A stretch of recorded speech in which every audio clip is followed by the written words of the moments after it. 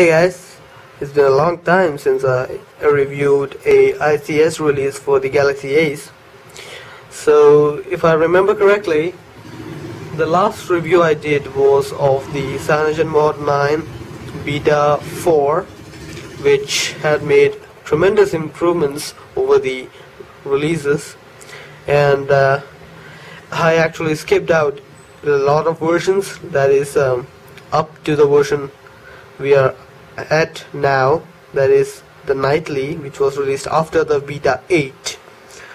So that's had a lot of improvements, and now I shall show you a quick preview and a review of the nightly released on 13/5/2012. So as you can see, this is the lock screen, and you can unlock, and there's the camera button. So this is the lock screen as I mentioned before, and the normal trebuchet.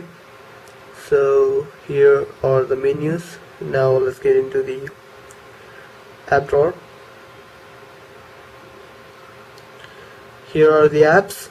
So I just installed this, so these are the applications I'm running right now. So you can swipe and just get rid of them, or you can go for the easy way and close it all at once. So this is the app drawer, the trebuchet, which comes with the normal Android ICS, and you have the widgets here. So not much change from the previous versions. You can take the widget and add it anywhere you want, so that's a nice feature.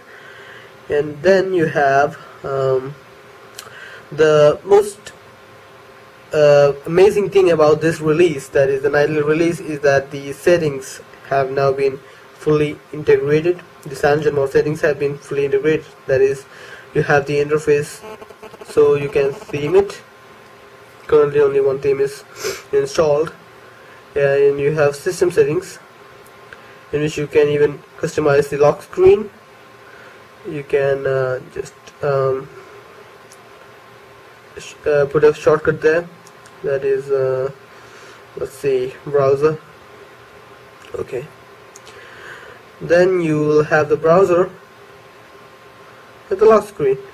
So let us give it a try.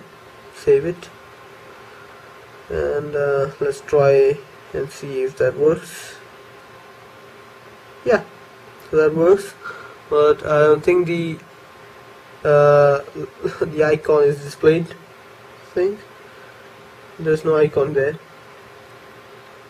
There's something magnetic about it, but no icon there. So I don't know if that's a fault or it's meant to be like that. So we'll see the others. And really the main thing is the system integration. So these are the setups. You can see my older review of beta 4. Pretty much everything else is the same, I believe. All the changes are in the internal environment.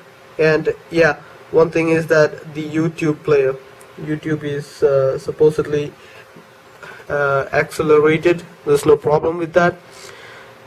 All the buttons and all the connectivity options work. It has worked for me before. I don't see a problem here. And you can see the Wi-Fi, blue colored Wi-Fi button, blue colored signal, etc. So I don't think there wasn't any problem for me. Bluetooth is gray because, well, it is not connected. So I think there's nothing more to it. It's just another update for the beta 4 release, but still the main problem is the camera doesn't work. Let me show. Yeah, can't connect to the camera yet, and well, it hasn't been fully integrated, and there are bugs here and there.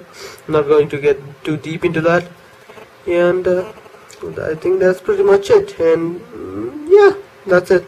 So I hope you enjoyed the update, I can't say this is a review or a first look because it's just an update. I hope you enjoyed the update, and if you liked, click the like button, favorite it, and subscribe for more updates and reviews. Okay,